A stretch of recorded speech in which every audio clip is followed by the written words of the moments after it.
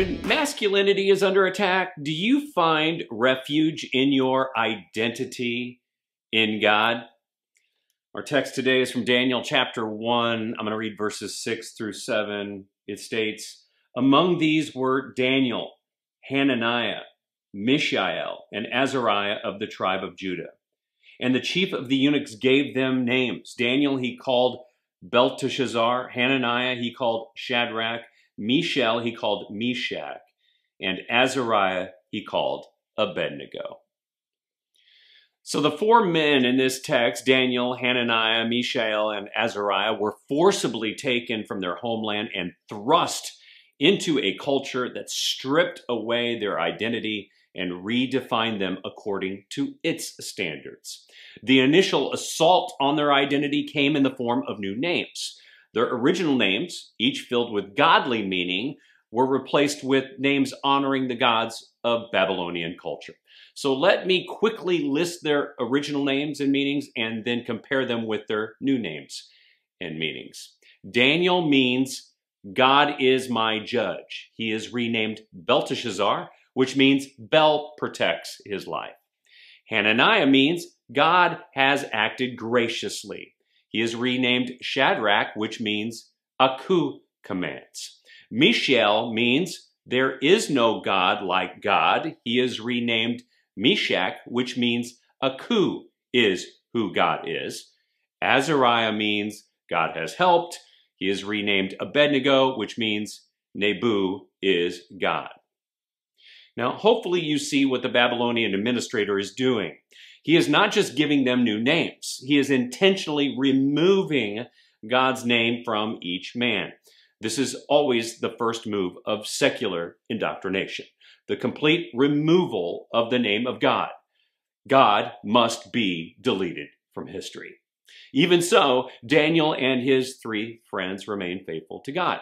They refused to compromise their convictions or abandon their allegiance to God. They understood that changing their name did not change their convictions. Their identity was not founded on given names or newly imposed labels, but it was intricately woven into their hearts and minds and souls by the only true God. We face the same challenges in our time. Our culture constantly seeks to redefine identity, promoting ideologies that contradict the scripture. We are told that we can determine our own identity, that gender is fluid, and that morality is relative.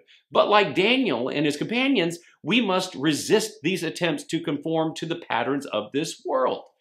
Our identity as believers is created and established only by God.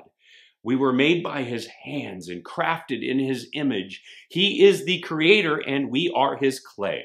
Therefore, only he determines our identity. And when we are lost in the ideologies of this world, it can only be found in him. Daniel, Hananiah, Mishael, and Azariah understood this. They knew that altering their names did not alter their identity. They understood this was a useless secular attempt to re-identify them. And notice, they don't throw a fit about it either. They simply held fast to the truth, knowing deep within that their identity was formed and found only in God. In our time, we should do what these men did here. When the world hurls insults at us for our allegiance to God, calling our convictions old-fashioned and toxic, it's vital to anchor our identity in God. We should stand firm in our beliefs, yet avoid useless debates.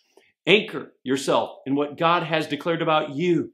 The only truth about you is told in God's word. Every other ideology is merely a secular attempt to remove God's name and re-identify his creation.